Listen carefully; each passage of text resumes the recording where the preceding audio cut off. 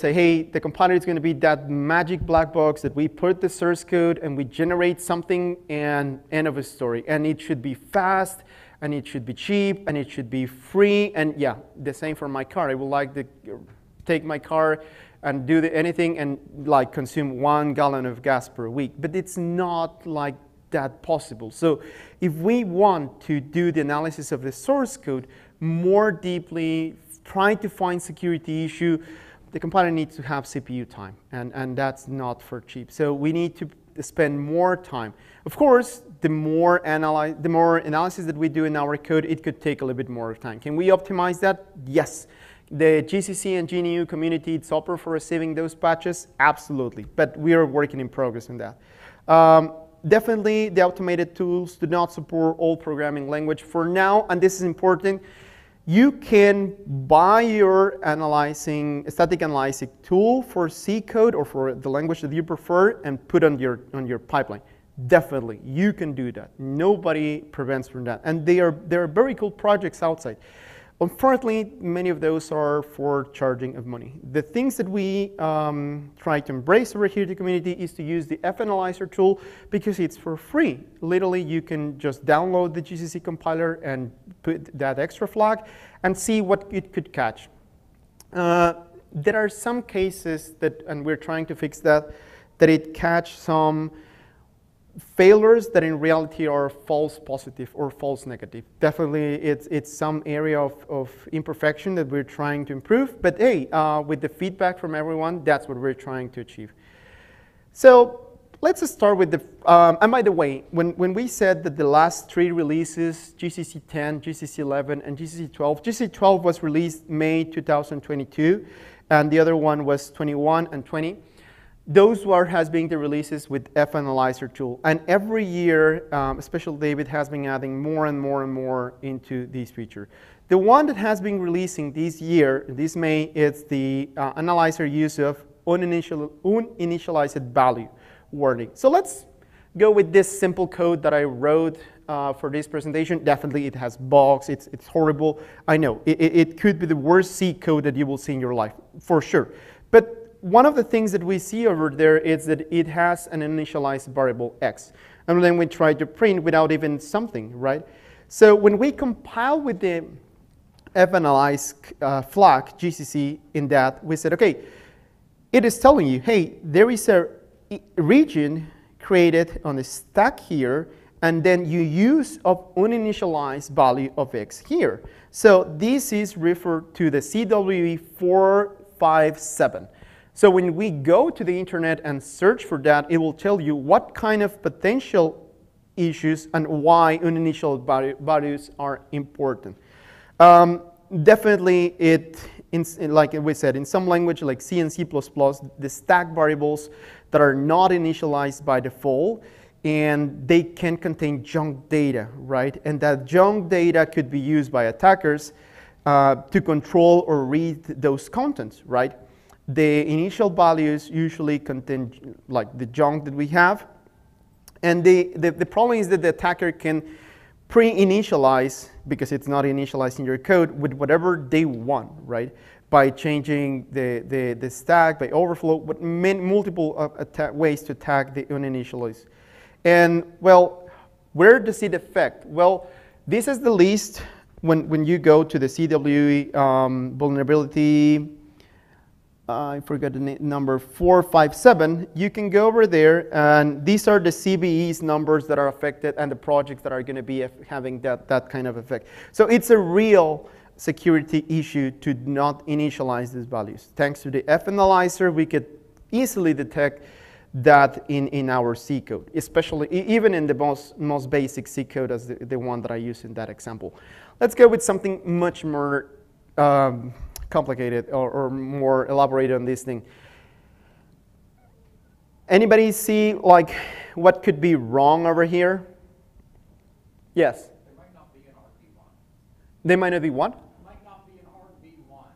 Okay, that one thing, yeah, sure. There might not be an RB1. Other thing? Okay, great. What about line 9? Buffers uninitialized, but then you sign it to I never use it, so you can just get rid of that. Yeah, in that perspective, that could be. Now, when we compile with fanalyze, we see that there is a CWE457, which the number could be forgotten in 5 minutes. But the thing is that it immediately tells us use of an initialized value for buff here, despite the fact that the logic could be wrong and my code could suck. But imagine that in a much more really production code that you can create. So the thing is that it helps with this basic, because I didn't want to put like the 100 lines of code of something in C that really makes sense, but just something simple that could say, hey, so that is kind of an issue that we could see over here. And again, why it's important to catch this, there are some CVEs that actually are with this same error. The buffer overflows often can be used to execute arbitrary code, and we have seen presentation about that before, right? By a simple overflow, we can have return-oriented programming bugs in security, and they are awful. I mean, I remember that I did an example a few years ago when, with a simple arrow P attack, it was possible to call a function that was secret at all, just by finding the value of the function in memory, and it's horrible and very simple to attack.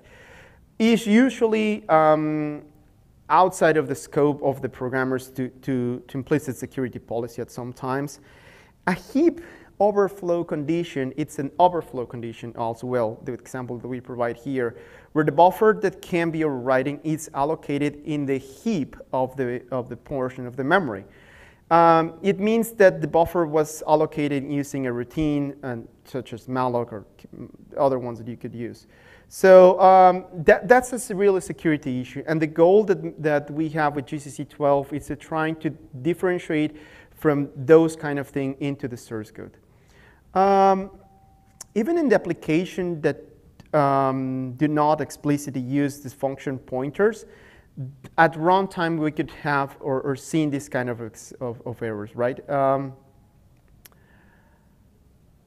Well, how can I use this new feature? Because the constraint that we have always is my operating system, my distribution does not provide GCC 12.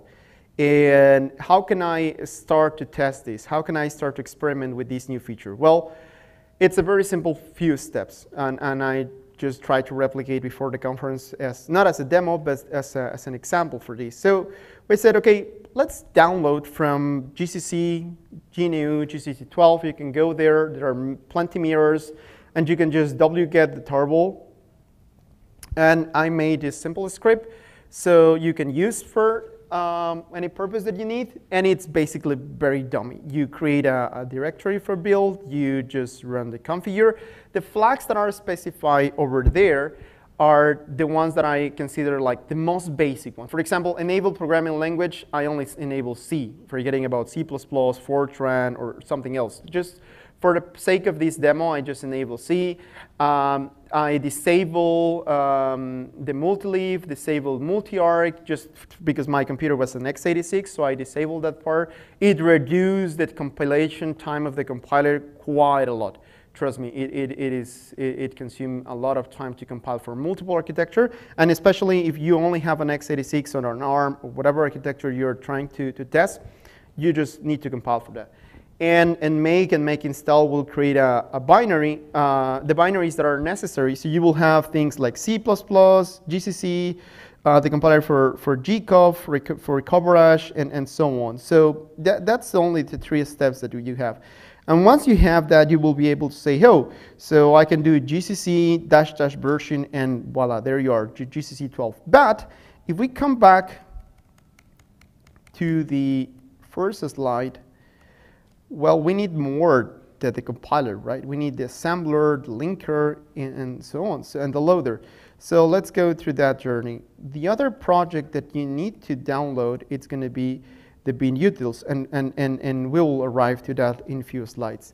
Other flag that also it's released in these years for the compiler, it's ftrivial auto bar init choice. So using exactly the same example, you can compile your code, and every uninitialized variable will be set with the same pattern or with 0.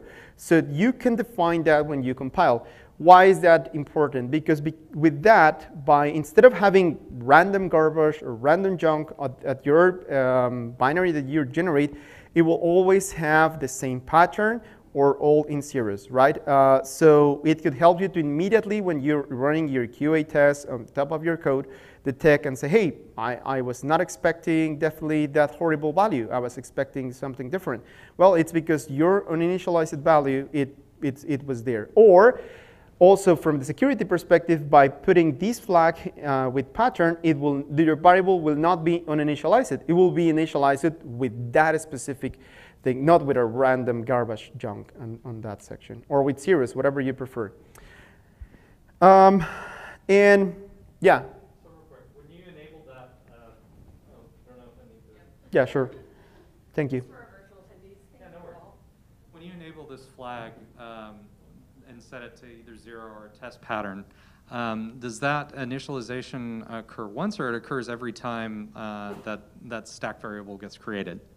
When you initialize, you generate your binary, and doesn't matter how many times you run, it will have the same thing inside. So it in the compiler set int x equal to that pattern when they create a binary. So it's generating clearing instructions on every invocation of that function? Yes. Okay.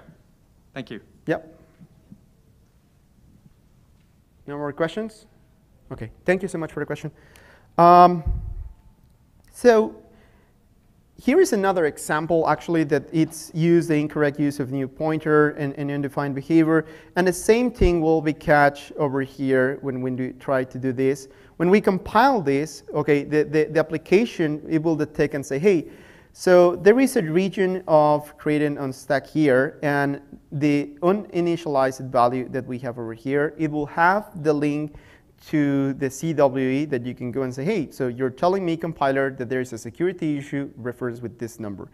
And when we check, it said that the application calls free on a pointer to memory that was not allocating using the associated heap locations. There is a potential for arbitrary code execution with privilege for the vulnerability programs, and so on. But again, the idea is definitely we want to enhance these so that people can use more and more and more and improve or enhance the security of the code. And this is like a little kind of examples of what we have in the compiler for security things that has been enabled. And it's for free. I mean, you just need to enable the fanalyze flag by itself. It will try to. By the way, before moving to the other topic, what happened with the kernel? David Malloch provides a very good, highly recommended for reading blog in Red Hat telling about using this flag for the compiler. Yes, it increased the time of the compilation of the kernel at least 50%. So it increased quite a little bit the time, but there are some patches that are going to be put in upstream for even doing analysis of the kernel for assembly language. So it's a working in progress. It's a little bit of commercial, but yeah, stay tuned because hopefully in GCC 13, there will be more improvements for the security catch of even for the kernel at that level, which is going to be awesome. Now let's go for performance, vectorized floating point. It's a really good quote because they said that the only way that we could achieve the performance it's that we interact with the hardware, right? Because I remember it's a funny story. I was in a Python community conference, and somebody was showing about the performance optimization for Python and so on. And somebody asked, hey, what if I have already optimized the library? What if I have already optimized anything from the software perspective? Somebody said, then you need to go to the transistors because our job finished when it started to talk about hardware. And to be honest, I didn't think that it was true. I mean, as software developers, there are some layers of the software development that needs to marry with the hardware development. A new feature from hardware needs to be used by the software, in this case by the compiler and Toolchains, in order to provide these features to the users. It needs to be transparent at some level. Definitely user from OpenStack, PyTorch, or so on, they need to have like the free layer to say, hey, I want to use the library, and whatever happened in the back that use the specific new instruction set architecture, out of my scope. I mean, for me it's fine, but somebody needs to do that, and especially the compiler needs to provide that layer and so on. So the first thing that we're going to talk about is the vectorizing floating point that was released in GCC 12. So let's first discuss about what is vectorization, because there is also a new feature in GCC 12 regarding to vectorization that apply for everything, for every single architecture. Doesn't matter if it's ARMS, x86, doesn't matter. So what is vectorization? Assuming that basic code that does nothing, or very dummy, the vectorization, without vectorization, we will have in the hardware this kind of behavior. So you will be using A0 plus B1, A1 plus B1 in going into C1. And the rest of the register will be empty, not being used even because you're just compiling to have one integer per register. So if the register is 128 bits, in the end your integer is 32 bits, the other 3 sections of the register will be empty. So yeah, definitely it's in use of resources. With vectorization happens that, and vectorization applies for multiple architecture, not just for x86, there are also vectorization for ARM and so on. So vectorization said, okay, why don't we put multiple data and using the same instructions, SIMD, single instruction multiple data, we perform in, let's say, one cycle, could be more, the same operation for all the data, as long, and this is important, as there is no dependency each other. So for example, what we cannot do is to say A0 plus A plus B1, and instead of this, that you need the result from here, or this one needs the result from this operation. Yeah, that breaks the logic, because you need first to perform that operation in order to get the result, put that into the other part of the register. So it is not like in parallel that we can run that thing. So single instruction multiple data, it's okay. Other ones that has the dependency, not that okay. And the evolution of vectorization, at least in x86, has been that way. So we have had XMM registers that goes from 0 to 127, YMM registers that goes from 0 to 2055, and ZMM registers that go from 0 to 511. So yeah, size has been increasing more and more and more. And last year, we presented about the new tile register that is going to be implemented in the next generation of servers. That, by the way, is going to be the first register of 2 dimensions, so you can configure your tile registers, but different story. And the analogy for that is like having a stroller. It's much more simple that you have, if you have 3 babies, to buy a big stroller and take the 3 babies to the park, that's taking 1 baby at a time, and so on. So it consumes much more time. Now I know with my 2 kids. Vectorization is now enabled in O2 optimization by default. It used to be there. Then it was not for some time, but it's back to be enabled in -02. I don't know the reason. I didn't follow that discussion on the mailing list, to be honest. But talking with the maintainer of the GCC, they said, yeah, let's gonna put that on O2. And what is O2? Because the topic of this tool was like discovering optimization in Toolchains in 2022. So GCC provides multiple layers of optimization: O0, O1, O2, and O3. Let's discuss those. There are OS for small, O fast, and other ones, but let's discuss just this first one. So the O0, which is the default, if you don't execute nothing, it's reduce the compilation time, and it will try to run very fast, not the fast one, the fastest one, but it will try to produce just the simple binary functional, and that's it. Now, with O1, the compiler tried to reduce the code size. That's the most important function of the O1, reduce the code size, and the execution time does not increase that much in that case, but does not perform any optimization that take greater the alpha of the compilation time. So the O2 means that all supported optimization that do not involve a speed trade-off, meaning only the basic optimization like vectorization, but I will not make things that I will do in O3, like, for example, F loop interchange. Let's discuss, for example, the difference between O2 and O3, which is very, very interesting. O2 now is going to have the kind of vectorization that we saw over here, like this thing, right? So it will improve the speed of your program that has this kind of code by using vectorization. However, there are some other flags like this one, F-loop interchange. F-loop interchange, using the same example that we had before, imagine now that these four, it's different. So, well, it's not actually the same one. So max hits 1 and many zeros, and this is 256. Yeah? Question? Yeah, I was going to ask, with the optimization, with the optimization, when you keep increasing the optimization, it takes longer to compile. Yes. That's not a big deal sometimes. But the other thing I'm kind of curious is, how much, if it detects a compilation error that didn't occur in the initial optimization, is that pretty much a guarantee that your code is broken, or is it just an artifact of the optimization process? Yeah, there is one mandatory thing that we, let me see if I get the question, but there is one mandatory thing that we, as compiler developers, we put in front of our computer. Do not mess the function of the code. So if in terms of time, we perform the lexical analysis, the syntax analysis, the semantic analysis, and we generate pseudocode. And in the end goes to the performance optimization at the end.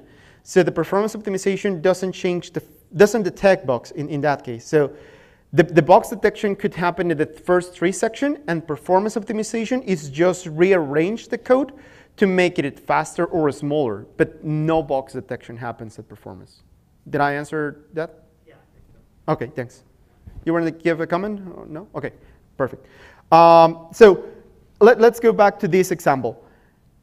From the software perspective, yeah, we enable vectorization, and perfect. We're now using the full register. We're not wasting resources. I don't leave a key at home at the time that I take the other one to the park. Perfect.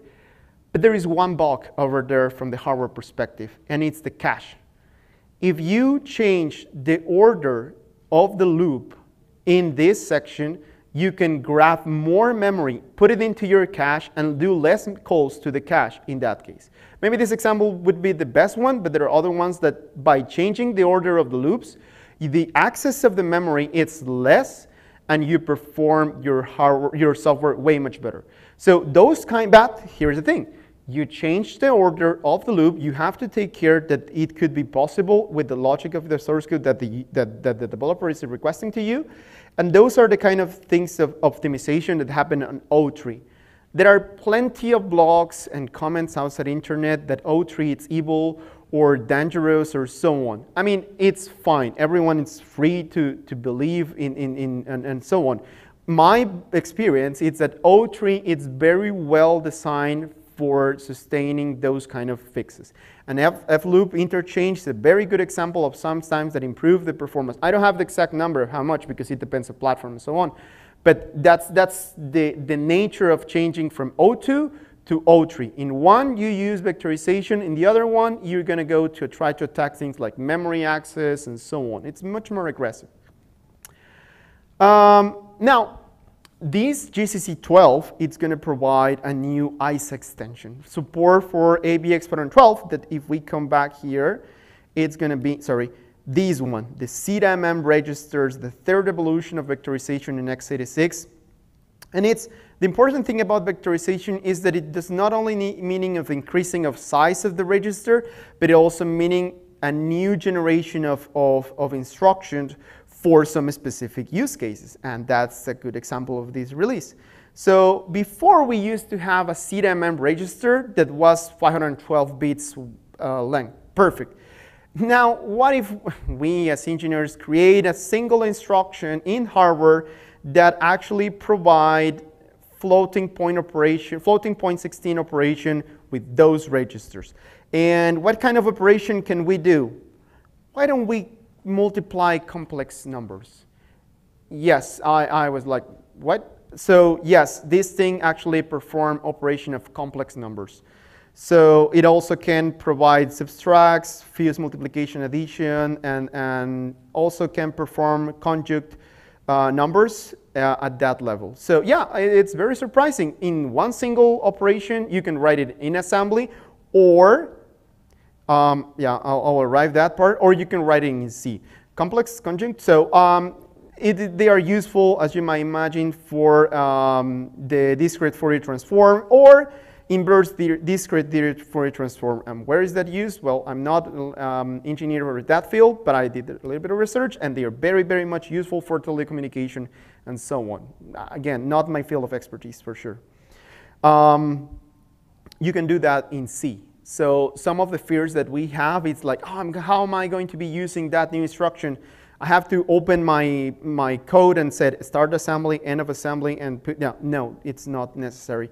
So we provide, for x86, there is a library, which is intrinsic.h, that it compiles with GCC and Clang and everything. It's completely open source in that section. So the thing is, you can say, okay, I'm going to use this intrinsic function. I'm going to pass the values that I want to use. The only thing that it's different over here is that instead of passing an integer, floating, or whatever, you need, it's only register to register operations. So you need to do a memory to register operation so that you can put your thing into the registers and it could be performed. So the ISA, it's limited to only register. And we can imagine why. Because doing complex and conjunct operation from memory, trying to do the load and store as micro-ops could be a little bit more complicated. So we try to keep that simple and just leave that operation as instruction based on registers. And yeah, in the intrinsics.intel.com webpage, you can find the description of what each one of the function performs, and again, the description of the instruction. Again, it not only works for complex, it also works for conjugate numbers over here, right? And the conjugate of a complex number, it's formed by the negative, its imaginary component. So a common operation, it's to multiply a complex number with a conjugate number of another example. So it is also supported those kind of operations, so you can mix the world of the two at the same time. And here is an example in C. So you could say, you know, I'm going to make an addition, I'm making of these numbers, and it could be represented as it is. When you said GCC 12, by the way, you try to do this in other version of GCC, it will not work because it will not be able to detect that it's possible. And say, okay, this is the test code that I have, and I use -02. And I also use the new flag that is going to be available over here, and so on. This is not necessary, which is for the vector length. So it's fine. So you are going to see in the object code, you will see that, hey, this is the same instruction that I was trying to compile. But hey, we cannot execute object code on top of our operating system as it is. We need assembler and a linker. Where do we get those? Well, you go to binutils open source project and you download from there. You can compile, yeah, sorry.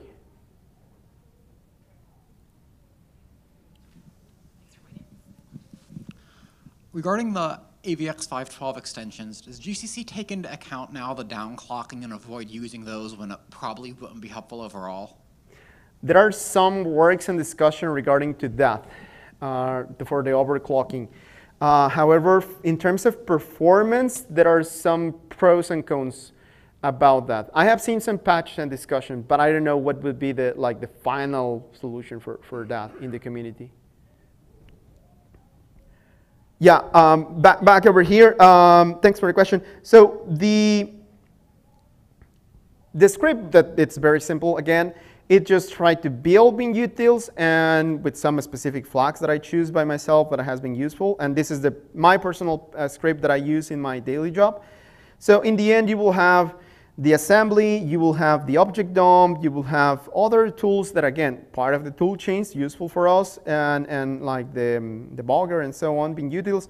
So in the end, you will have all the tools that you need, and you can perform and say, hey, so from where I install, I can get the assembler and also the linker to generate the binary that I have. And when you check the object DOM of the binary that you generate, it has the opcodes, it has the instruction in assembly, and it has the memory address where it was supposed to be in your text section of your binary. As a summary, well, compilers and tool change, in my opinion, play an important role in our community. Help to create and build new open source software from kernel to libraries are part of our main goal as compiler and tool change. So we ask to the community to embrace the new versions, because sometimes like a little bit of fear, or I don't know, like I don't want to test the new compiler. The analogy that we do is like the telescope. With an old telescope, it used to be like beautiful, it works, we can see the moon, and personally, for example, my wife gave me a telescope like for house, and yeah, I can see the moon, it's beautiful. But somebody created new tools, way much more complex to use, way much more complex to provide new features, and it's possible to discover new journeys or new paths over there. So it's to discover the known potential that we have in the software. It's one of the main tasks that we have in the Toolchains community. Thank you. Thank you so much.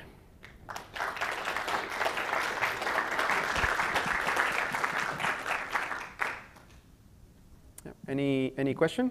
Time for two? Yeah. Time for two. Anyone? Okay.